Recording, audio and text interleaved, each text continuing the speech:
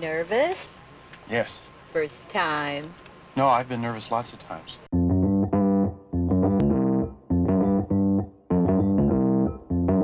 Live from Joe's mom's basement, it's the Stacking Benjamin Show.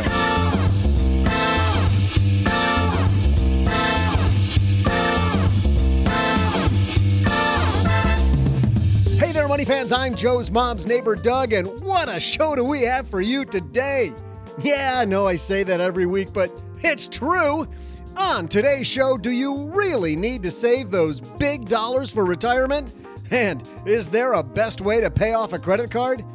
Here to help us with all of that and more, we welcome USA Today contributor and host of the $1 Million Man podcast. Oh my God, Steve Austin's here. Steve Austin's here, everybody. Oh, sorry, I read that wrong, folks. Host of the $1 Million Plan podcast, Peter Dunn. He's a pretty cool dude too, though. And from the hot new fintech app, DIY.fund, Eric Nissan. Rounding out our awesome lineup today, financial journalist Elena Tweedale. Plus, Mom's excited because we're going to save your career with our new career-saving Friday segment. Helping us out, we welcome CEO of TheMuse.com and co-author of the book, The New Rules of Work, Kathryn Minshew. And now, because Friday starts best when you're stacking Benjamins, Joe Saul-Sehy.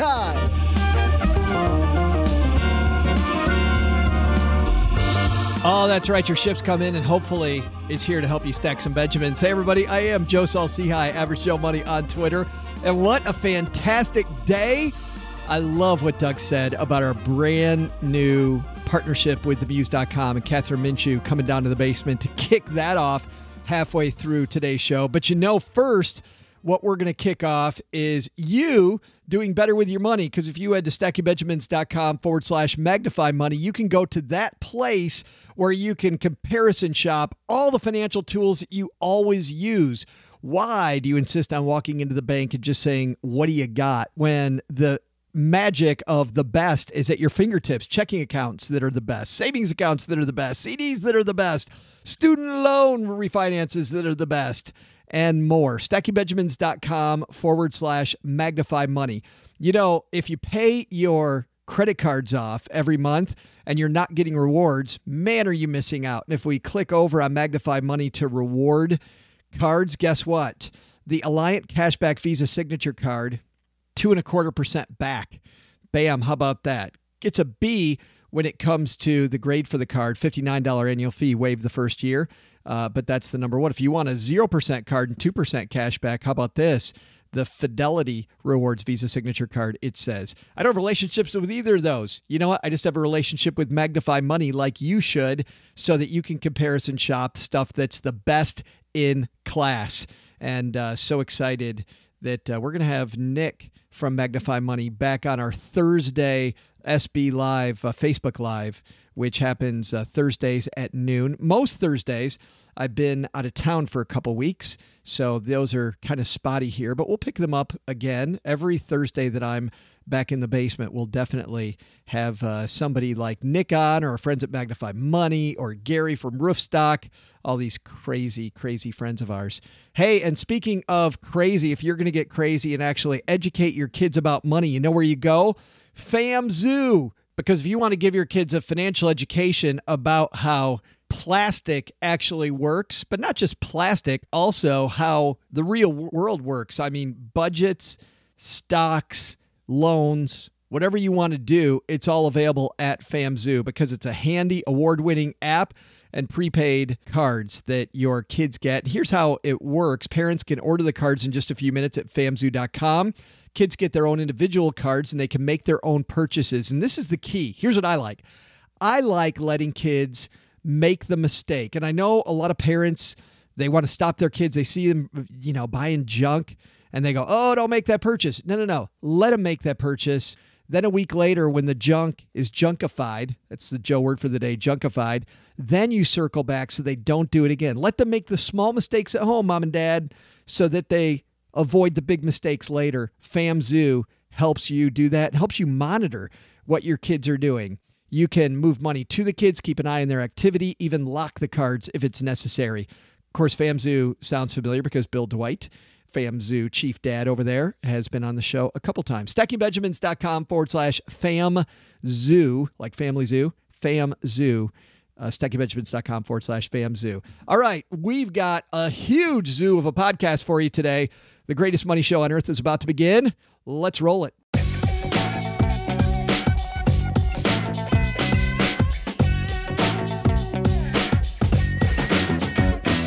All right, let's walk across the basement here to my dad's shortwave and get ready for another week. And you know what? We're going to kick all of our regular contributors to the curb because we got 3 new ones. And actually, the guy who's the most regular, and we're not talking about X, is from USA Today and the $1 Million Plan podcast, Mr. Peter Dunn. I'm glad to be the most regular person on the panel. I'm going to take that to my doctor and ask for a sticker. That's fantastic. So how regular are you, Pete? Very. Thank you. This isn't weird at all. So let's just keep rolling. Fantastic. We're going to go down to Orlando, Florida. He's been on the podcast before. During our FinTech segment, we talked about his passion, which is DIY.fun. It's Mr. Eric Nissan. Nice to be on again. So I think that makes me the second most regular person. You are the second most regular. This is already a train wreck in a hurry. Tell us about DIY Fun for people that missed that episode. I come from the hedge fund industry. And so what we built is a way for people to invest and manage their portfolio holistically, like a hedge fund or like a financial planner would do for you. Awesome. And we're glad to have you back here with us. And let's move up the coast to Philadelphia, where she moved just yesterday, and now she's wondering what the heck she's doing here on my dad's shortwave. Elena Twedale joins us. Hi, I'm thrilled to be here. I can't believe I'm about to say this, but I guess since this is my first time on the show, this makes me the least regular person here. You're the least regular. She had to go there. I had to do it. But I'm happy to be here. It was sitting right there. And you know what's funny is that we've talked about your articles here, and I'm so glad that you're finally with us because you write all over the internet. I do. I've been writing about money for 20 years, and I love it. And also, it's funny because whenever I see your name, I always want to say Tweedale. Is it Tweedale or Twedale? It actually is Tweedale. It's spelled phonetically incorrect. So it is spelled with 1 E, but it's pronounced as if there are 2 E's. So that's so funny, Elena. I've had it right all these years, and I get it wrong for the podcast. That's good. You're far from alone. Everybody messes that name up. That's awesome. Well, not like my name. Salsiha is very easy. So Right. Yeah. Well, let's kick this one off with a piece from MarketWatch. And I found this incredibly interesting, and I'd love to get all of your takes on it. This is written by Alessandra Melito. It says, this person asked the internet if it was necessary to save so much for retirement. The response was surprising. And Pete, I think we'll start with you because this person on Reddit said, I don't think I need to be saving as much as a lot of people. And basically the internet said they know how to save. Yeah, that has not been my experience in the financial planning industry. That I've never really met anyone that said they oversaved. It's like when someone dies, no one ever says, well, this is too much life insurance. Please take 25% back. Yeah. First of all, I think people underestimate health care coverage, and that's only going to get worse going forward. And I think the other factor here is people just don't want to control their lifestyle, so they make up this excuse as though your financial life gets easier as you age, therefore you don't need money, which of course, in my opinion, is not true at all. No, because you want more for your goals and for the fun stuff. Well, yeah, but obviously, if one of us is going to talk about inflation, I'll leave it to the 2 other professionals on this podcast. 3 other. Joe, you're included too. Thanks. But no, I just think that people think their financial life gets easier the longer they live it, but that's just not the case. If you have bad decisions, they only compound. It's not. I always think that's just a huge misconception. People think it just gets easier because you age, and that's just. Well, isn't the biggest deal here that this person was 25 years old? I doubt he has a family and kids, and that doesn't kick in and hit you in the head later in life. So, I'm assuming he has no idea what he's up for. That's funny because everything's changed for me when family and kids hit. I mean, everything. And when I used to meet with clients. Well, and Pete, back to you. When you meet with clients, you probably see that changes everything. I think it does. I think there's something too about hitting your early 30s, which is I always think is your stuff phase. When you get into a little bit of money, you just keep buying stuff. You got all this stuff. And then once you work your way through that, then you realize yeah, now I got a bunch of stuff. I probably need money now. And I think that's when the crossover point takes place for me. Well, let's go over. We'll bring Elena in here in just a second, but let's read what this person told the internet they had. They said, quote, while I understand the importance of saving for retirement, seems to me saving 12% of my pre-tax income will generate more than enough savings for our retirement goals. He's 25, to Eric's point, earns $80,000, expects to retire at 65 with a 6% estimated return, and is contributing $900 a month before a 4% employer match. That would leave him with about $2.5 million, or about $75,000 withdrawn annually. Sounds like a lot of money, Elena. What's he missing? He's missing inflation. Absolutely. So he's 25, which is wonderful that he's thinking about saving now. But he has 40 years until he retires. He said he plans to retire at age 65. So that $75,000 in today's dollars is going to be worth just a little more than $20,000 in 40 years. So if he wants to retire living the same lifestyle that $75,000 will afford him today, he needs to be saving much more than that for the future. To Eric's point, for you and your family, Elena, because I believe you have a spouse and children. I do. Yeah. Did everything change here when you hit the family speed bump? Yeah. I took some time off from work, so there was some change in our income level when the kids came along.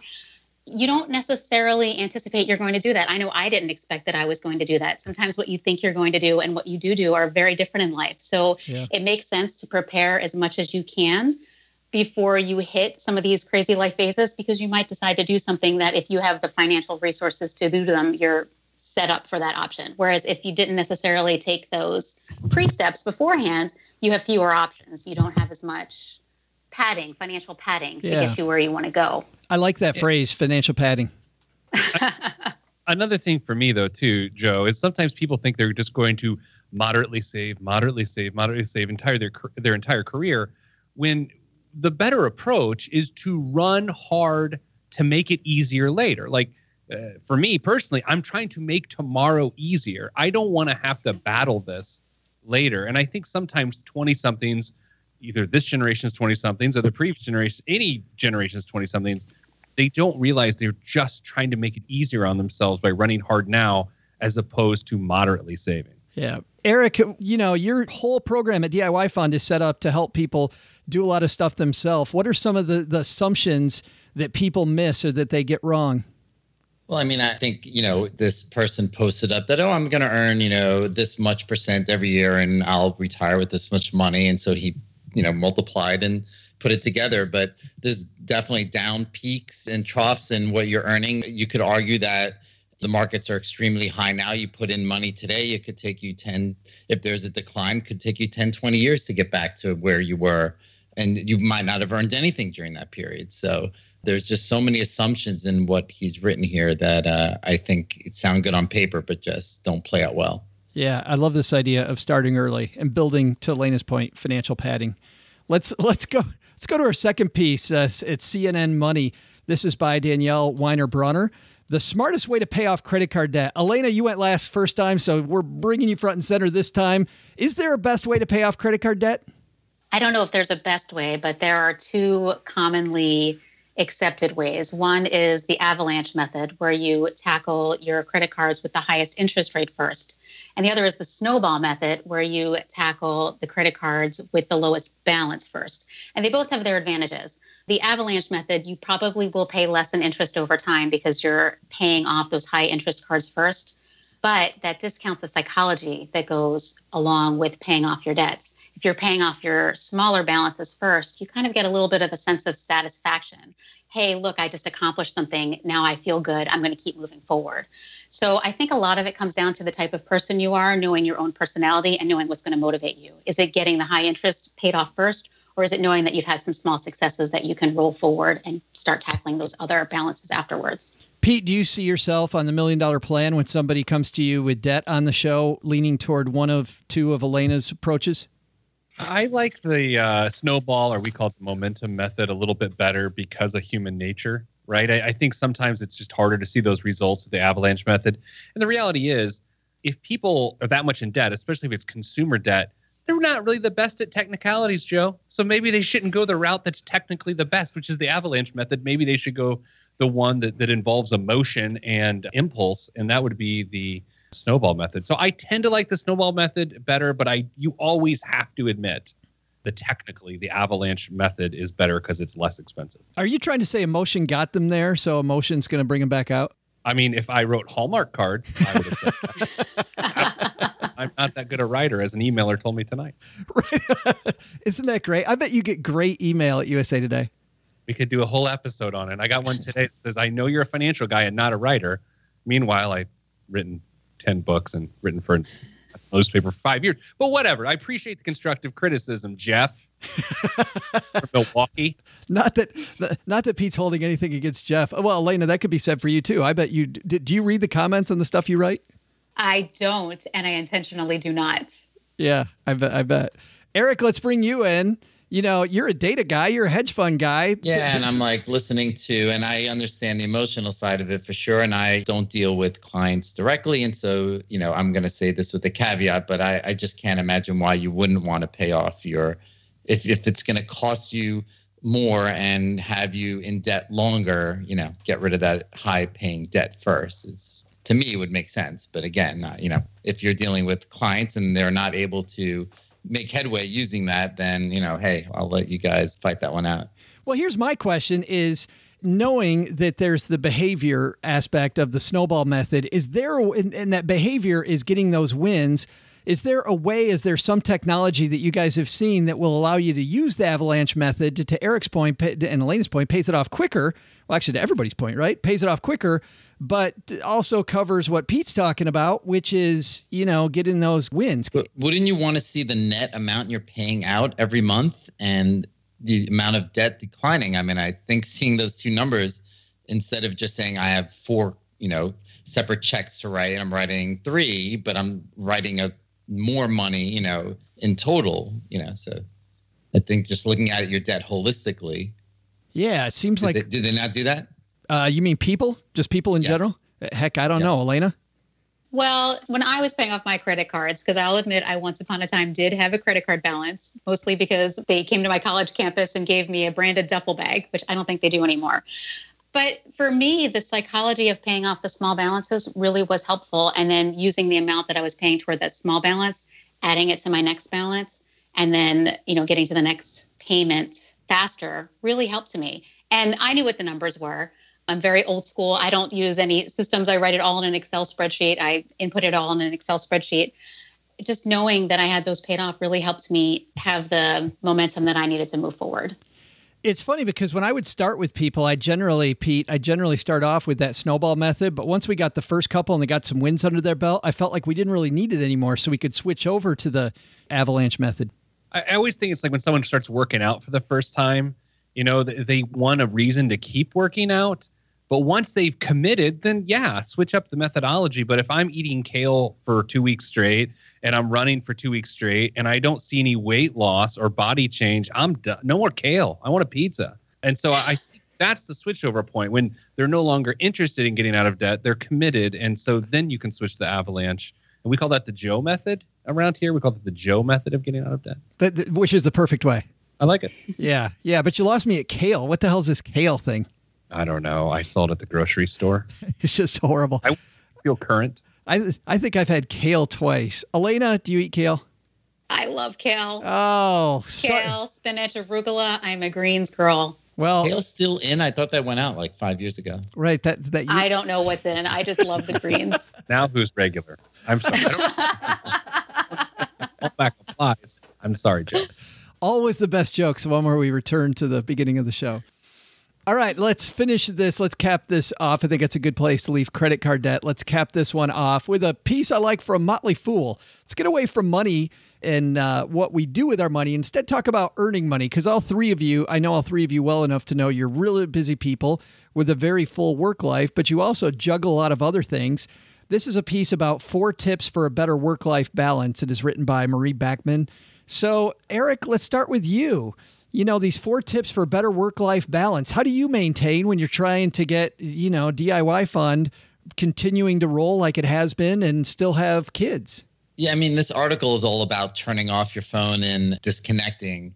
But I'm a techie, right? So I've set up my life so I can grab my laptop and I can be productive anywhere at any time. And to me, that's work-life balance. because I can sit in a room with my kids and be productive and work, and also, get quiet as well whenever I need it, or I can go and travel and also be productive. So for me, that's that work-life balance where I don't feel like I'm missing out on things going around me, but I'm also getting work done. The article really is focused on turn off your phone. I don't know whoever turns off their phone. I don't know how that works, but I've actually turned off notifications that I've been with people, Elena, that have their notifications on, and I feel like I'm with somebody who's having seizures, like over and over there. Do you turn off your phone? So at a certain point of time in the evening, I have it set so that my notifications don't make a noise on my phone. But if I chose to look at my phone, I would see that they were there. So that way I don't head turn every time that there's a noise. But if I feel that I want to check it, I can check it. And let me ask you this. Do you really think if Eric's sitting in a room with his kids and he's doing work, is he really getting work-life balance?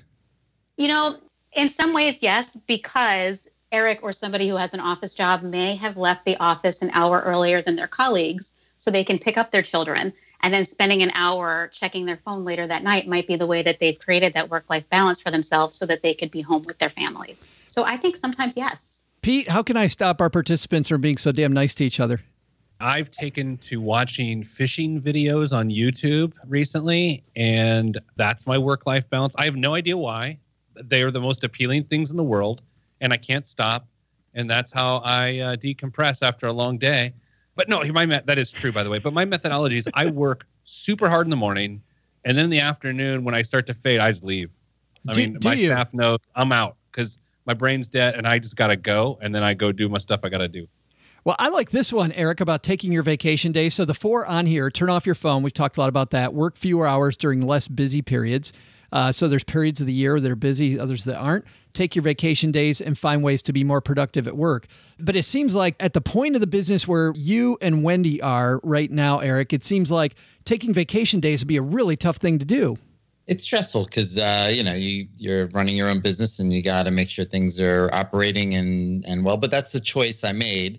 I don't know that that's the norm of, who this article is referring to. But I also do agree with Pete. If you're at the point where you're staring at the screen and it ain't making sense, just shut down and you'll be more productive the next day or later on when you look at it and you're like, oh, that's something that you would have struggled with for hours becomes like a minute exercise to complete. So.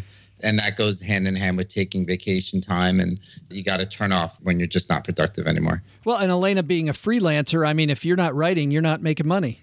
Oh, that's true. And I have to admit, I'm pretty terrible about the work-life balance situation. I'm notorious for walking past my office and saying, oh, I'm just going to check email for 10 minutes. And then 2 hours later, there I am thinking, oh, what happened to my evening? So, yeah. But, that said, I do want to comment on this vacation days situation. It's not just about taking the vacation days to recharge, but it's also about if you are in a leadership position at your company, it's also about setting the tone for what's standard procedure within your workplace. So if your subordinates see that when you're not taking your vacation or that when you do, you're checking your emails, you're calling into conference calls, they're going to assume that that's something that they're required to do in that workplace. So if you really want your employees to take that time off, you kind of have to set the tone for the behavior you want to see mirrored within your workplace. I agree with that, but there's another component of that too. Like here at our offices, we used to have it was called the Get Ish Done. Ish was a replacement word for something I'd rather not say in your show. It was a Get Ish Done policy, which just meant you have all the vacation time you want. Just get your ish done. But then, Joe, that backfired because people wanted structure.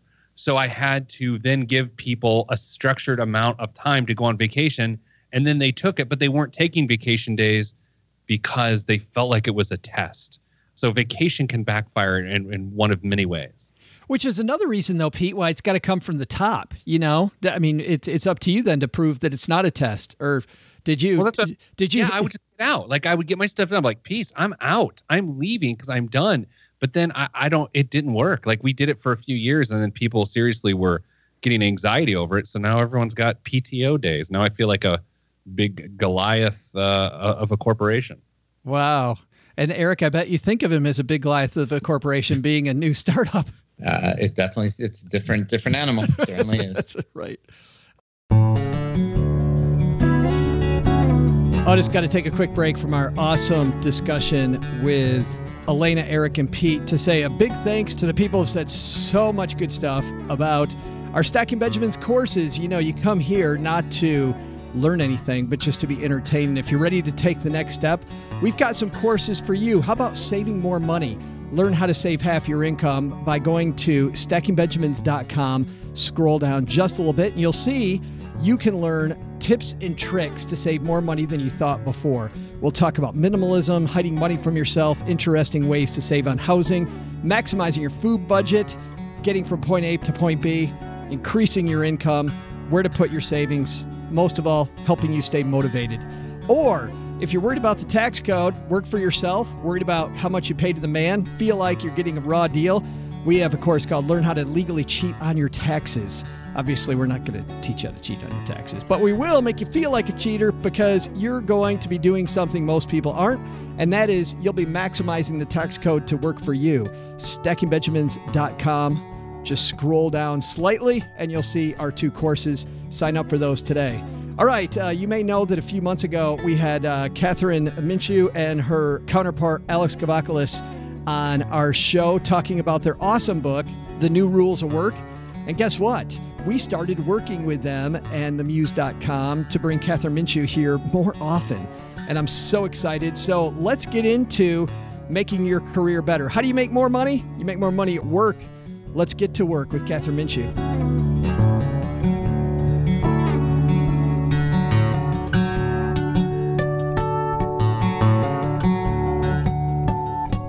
And Kathryn Minshew joins us. Have a seat. How are you? I'm doing great. Thanks so much for having me back. Well, I'm so excited about this collaboration between us. I just think, obviously, the Muse, my favorite site for careers and for everything about making money. You have a piece I thought would be great for us to start off with, and it was 4 networking mistakes worse than starting a convo with. So about this weather, that's a horrible way to start, by the way. It is, it's kind of become the poster child for the trite beginning. And I think when there's so many other ways to start a conversation, why choose something that's kind of generic? Yeah. Hey, I want to talk to you, but I don't know what to talk to you about. So let's go through these mistakes because you wrote this initially for Inc. Mistake number 1, forgetting conversational etiquette. What do you mean?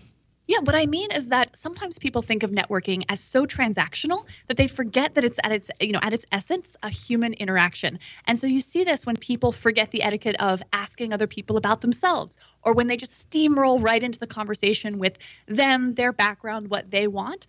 In fact, research shows that listening and pulling out the other person is a much more effective way of beginning a networking conversation and starting a relationship that can actually last. So starting a relationship then, Kathryn, you're saying with it's more about you than me. Exactly. There's actually an 80-20 rule. It's a business coach, Allison McKinsey, who recommends keeping 80% of the conversation focused on your partner and about 20% on yourself. And of course, if they've heard this rule too, you can get into a little bit of trouble. So I absolutely recommend, answering their questions with engaging details and not being afraid to bring a little of your sort of whole human self to the conversation.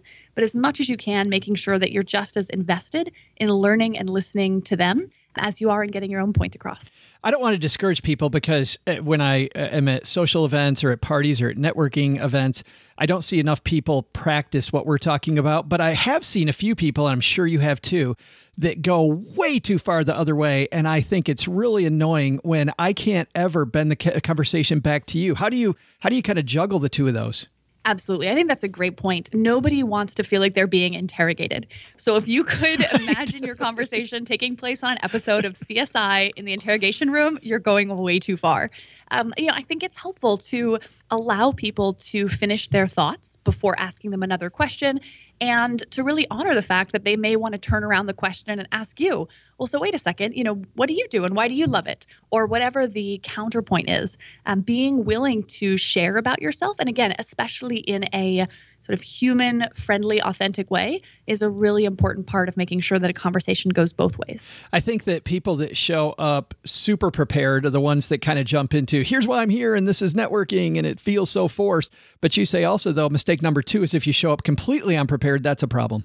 Exactly. And like in many areas of life, going to either extreme can be problematic. So what you're looking for is something that's right in the middle. And for mistake number 2, what I was going for is this idea that if you're going to an event, spending 5 to 10 minutes ahead of time, getting the attendee list or learning a little bit more about where you're going and who's going to be there is time really well spent.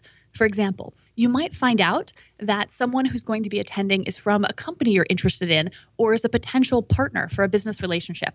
The more you know that ahead of time, the more you can keep an eye out for the individual you're looking for and make sure that you're sort of showing up and putting your best foot forward. Yeah, have a target list of things that you want to get done during that hour or however long it is. Exactly. And like you said, you can go to the other extreme where people feel like you're just, are you this person? No? All right, goodbye. You don't ever want people to feel like you're just crossing names off a list or you're checking boxes because again, as with most human relationships, people want to be engaged with naturally, authentically, openly. But it's not a bad idea to do a little prep and to have a few ideas and goals for yourself in mind. It also means that if you come across someone that you're excited to meet, you're not caught completely flat-footed, sort of blurting out, oh, hi, I like your blog. And maybe instead you have something really specific that you want to bring up or ask them about that shows that you know who they are, you've done your homework. And again, it's a much more natural way to start a really good conversation. But mistake number 3 on your list of 4 here is that you can kind of take your preparation too far. Absolutely. No one wants to feel like they're being stalked. And I think that there's a fine line here between, again, treating people warmly, treating them openly, but not acting like someone is your new best friend. So this can take on a few forms. One, don't share too many personal details. This is not a time, especially in a first or second networking conversation, to talk badly about other people, to complain about your job, complaining about a particularly terrible spate of snow, for example. Sure, that might be fine. But in general, try to, not to dump too many negative things on people. And then the second point in this area is when you do know a lot about people, perhaps from researching them or because you're a fan of their work, it's acceptable to compliment them on something that they've done, but maybe try and stay away from the personal details. So for example, I would not recommend going up to someone and saying, wow, that pasta that you cooked and posted on Instagram 2 weeks ago sure looked delicious. Oh my. If you've never met them before. Yeah, that might have a little creepy factor to it. I think that gets worse if there's alcoholic beverages, because some of these things that I go to that is alcohol involved. And I remember one time when I made a fool out of myself, Kathryn, and I hadn't eaten and I had a drink. I got it halfway down and I realized all of a sudden I was buzzed, and that's a problem.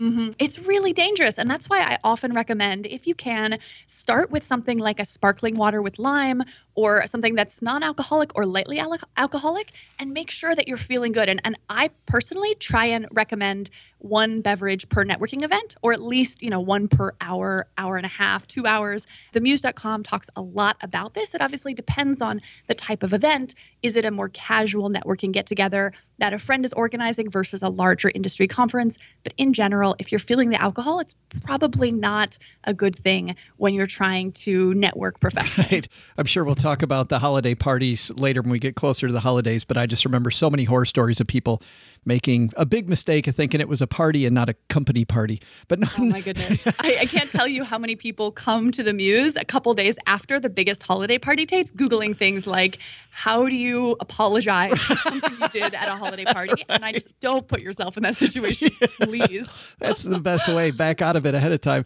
And the last one is, after the event, you say that people can follow up the wrong way. Absolutely. What I mean by that is that I think a good follow-up is a short, sweet note sent within about 24 hours, ideally an email, although if you're a handwritten note person, that's obviously perfectly acceptable. Telling people that you enjoyed meeting them. If there's something that you discussed, you can obviously send a follow-up article or an additional comment on it. Something that's friendly, that continues the relationship, but that's not overly aggressive. The mistake that I see people fall into is saying something like, hey, great to meet you. Can you get me a job at your company? Or, so good to talk with you. Can you make this introduction to this very important business contact you have without knowing anything else about me? Now, it's obviously appropriate to say, by the way, I'm really interested in working at so-and-so, and if you'd be willing to talk more or forward on my resume, let me know. Or asking in a way that is a little bit more respectful of the fact that you just met the other night.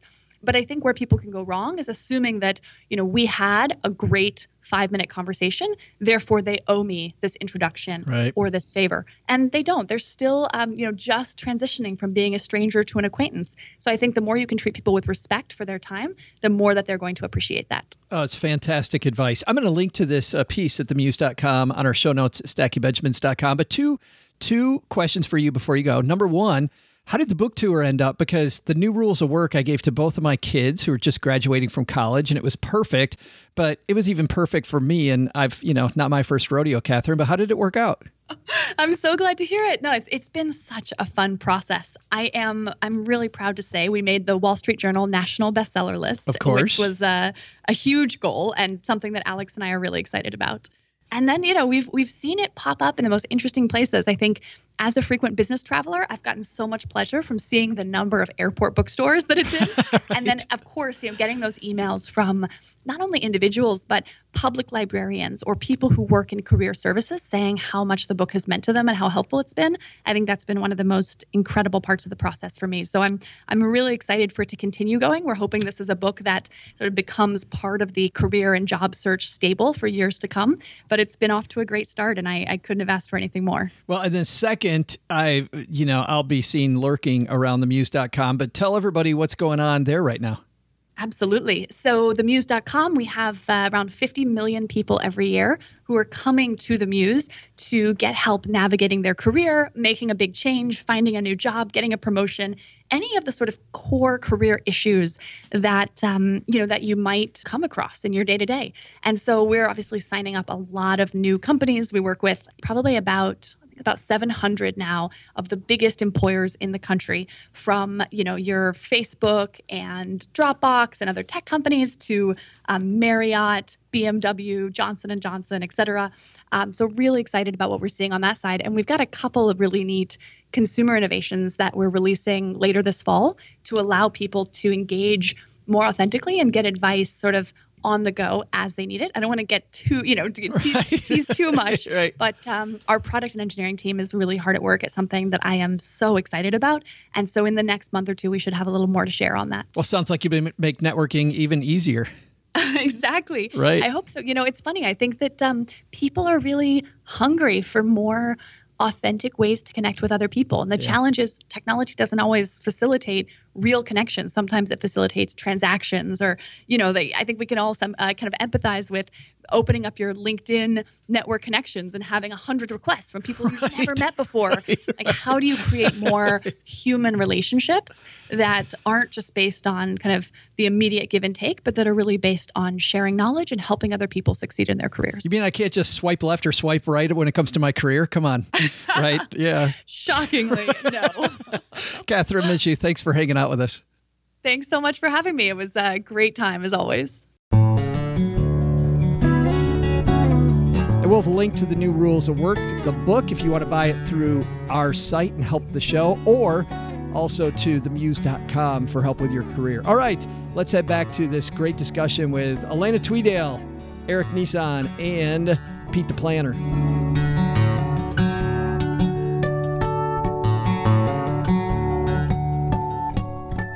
So anybody else have any other things that you do to make sure that that work-life balance exists? For me, working out is really a big part. And I can't stand working out, but I find that if I don't do it, man, I totally burn the candle at both ends. I don't like to work out. No? No, I just feel like I had to say something. No, it's okay. Yeah. Yeah. Anybody else have any work-life balance things that you do? Tricks? Anybody? Bueller?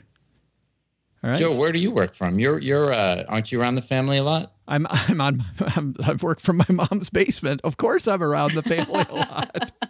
And so, are you able to work while you're in the at your parents' house? Well, the good thing for me is that mom's away a lot, and my kids. The fun thing about that is that my daughter's starting her new job in Kansas City.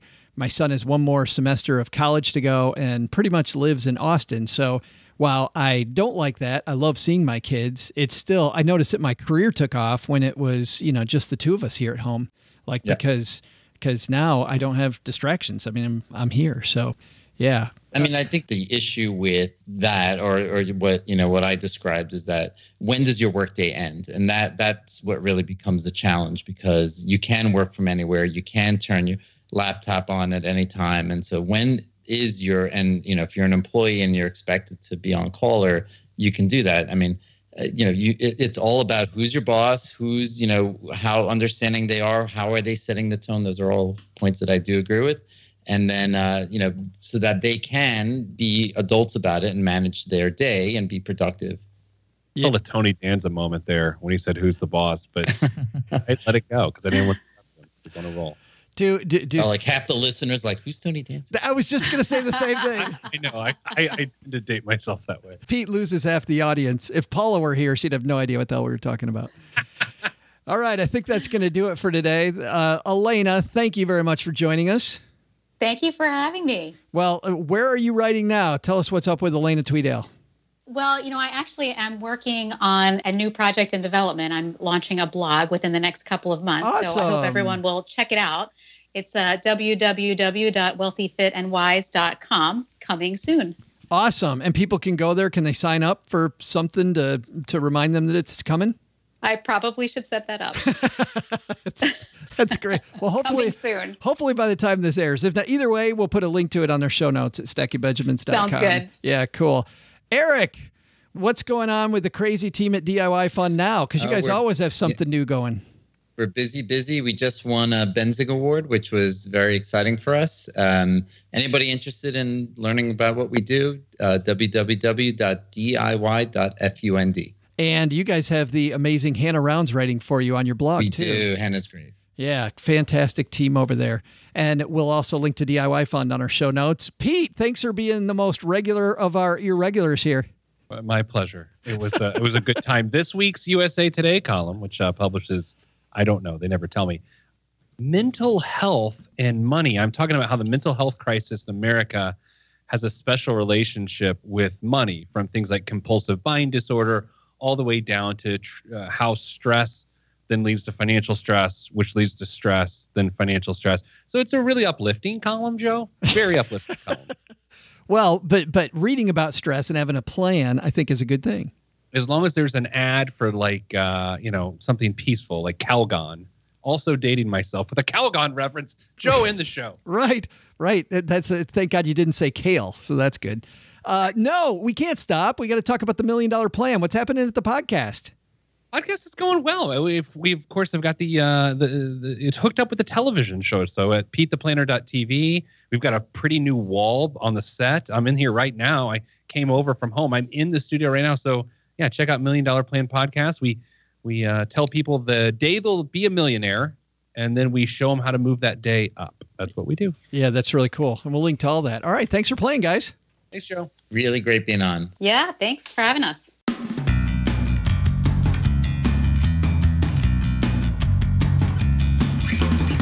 Oh, that's going to do it for today. And man, we've got some good stuff for you coming up next week on the show. More about that in a second. And also more about the game that we're playing. If you're new to the show, you'll want to know about that. First, got to say a big thanks to everybody who's gone to stackybenjamins.com/magnify money. Because when you hit magnify money, you know what you find? That checking account you have, that savings account you have, they're not as good as you thought they were, because you just went into your bank instead of comparison shopping. Why do we comparison shop everything else, but we don't comparison shop those things that can actually bring us much, much better things, like a better savings account, reward credit cards, or if you don't pay them off, a better strategy to pay them off. There's a fantastic debt guide over there about how to get out of debt. You'll want to check that out. As we do usually on Friday, let's go over to Magnify Money, stackybenjamins.com/magnify money, and look. And as we record this, again, 2 at 1.4. So if your savings account is not at 1.4, and I'll bet it ain't, you want to head to Magnify Money. 2 at 1.4, 1 at 1.35, 4 at 1.3, 1 at 1.26, 1.25, 1.21, a couple there, and then down at 1.2. stackybenjamins.com/magnify money. And you know what? You teaching your kids about money? If you're trying to do that, but you're wondering, how to teach them the way things are now instead of when you grew up? Well, guess what? We've got the answer. FamZoo. If you go to stackingbenjamins.com/FamZoo, might sound familiar to you because their founder, Bill Dwight's been on the show a couple times to talk about kids and money. And for a decade, he's been on a mission to help parents be better money mentors to kids. And guess what? When it comes to FamZoo, read the reviews and you will see for yourself. It's a financial education kit that is an award-winning app and prepaid debit cards that you hook up to your account as a parent, which means that you can move money over there. You can watch how they spend money. You can give them allowances. You can decide if they decide to take out a loan from you. You can charge them interest. You can do so many things. Track stocks. You've got so many different things you can do with the FamZoo app and the FamZoo tools. Don't be like me and have your kids, well, not like me. Don't be like my parents and have your kid go to college and not know anything about plastic and how it works. I made a mess out of mine because we never talked about it. Give your kids the education at home. stackingbenjamins.com/FamZoo. All right, let's talk about the game. For those of you new to Stacking Benjamins, we play a game on Fridays. My usual Monday, Wednesday co-host, OG, isn't here. And so I play a game just to entertain me and to bring you along with me. This is week number 2 of this game, and each week we have a clue. The clue is either in the title of the show, in the description of the show, or in the first few sentences of the show. Start putting those together and email me when you have the answer. If you're within 24 hours of the first person that has the answer, your name goes in a hat. And the winner we send a prize package to that's made specifically for you. So this week, can you get it? Maybe, but I doubt it. Let's move on to next week. Next week on the show, on Monday, I'm so excited because New York Times bestselling author Jon Acuff, who wrote this great book called Do Over, and he talked a lot in the past about starting. Guess what he found out? Problem isn't getting started with your goals, it's finishing. And so his new book is called Finish, Give Yourself the Gift of Done. And we're going to make sure we wring as much out of him as possible about getting done. So if you're somebody who starts but doesn't finish, you want to be here on Monday as Jon Acuff will tell us some things from the book. And then on Wednesday, love this guy, John Hope Bryant. John's got a great book called The Memo that's awesome. For all those of you that didn't get the memo about how the real world works and you need to know, well, he's going to talk about how to get the memo. And you know what? Taking control of your financial future. And then on the Friday roundtable from the great blog Adventure Rich, Mrs. Adventure Rich is going to join Len Penzo and I. And our Friday FinTech segment, a cool site called Ask Vet. And if you've got pets, this is a technology that you'll want to know about because pets can be expensive. All right, that's next week on the show. Go stack some Benjamins, everybody. We'll see you soon. Special thanks to Pete the Planner for joining us today. You'll find more about the $1 Million Plan podcast wherever you listen to this show. Special thanks also to Eric Nissan from DIY Fund for joining us. Ready to use the tools the pros use with your money? Check out DIY.fund for more. And finally, thank you to Elena Tweedale for joining us on today's show. You'll find out more at ElenaTweedale.com. She's the only person alive who spells Tweedale with 1 E and 2 D's. This show was created by Joe Salsihai, produced by Richie Rutter-Reese, and engineered by the amazing Steve Stewart. Kathleen Selmans handles design, newsletter, and classroom opportunities. If you'd like to learn more, head to stackingbenjamins.com/classes. Online, visit us on Twitter at @SBenjaminsCast or on our Facebook page. Shannon Cowan is our community manager and social media guru. I'm Joe's mom's neighbor, Doug, and I'm pretty much the guy in charge of everything around here. Trust me, this well-oiled machine didn't get like this all by itself. SB Podcasts may receive payment on the show from sponsors and guests in the form of books, giveaway items, discounts, or other remuneration. There's no way you would take advice from these dorks, but like Joe's mom always says, don't take advice from people you don't know. This show is for entertainment purposes only, and before making any financial moves, consult with a real financial advisor. Join us right back here on Monday when we talk to New York Times bestselling author Jon Acuff about getting finished. Tired of starting and not getting the job done? We're all about that on Monday's show. Speaking of finished, stick a fork in this show because this baby's done.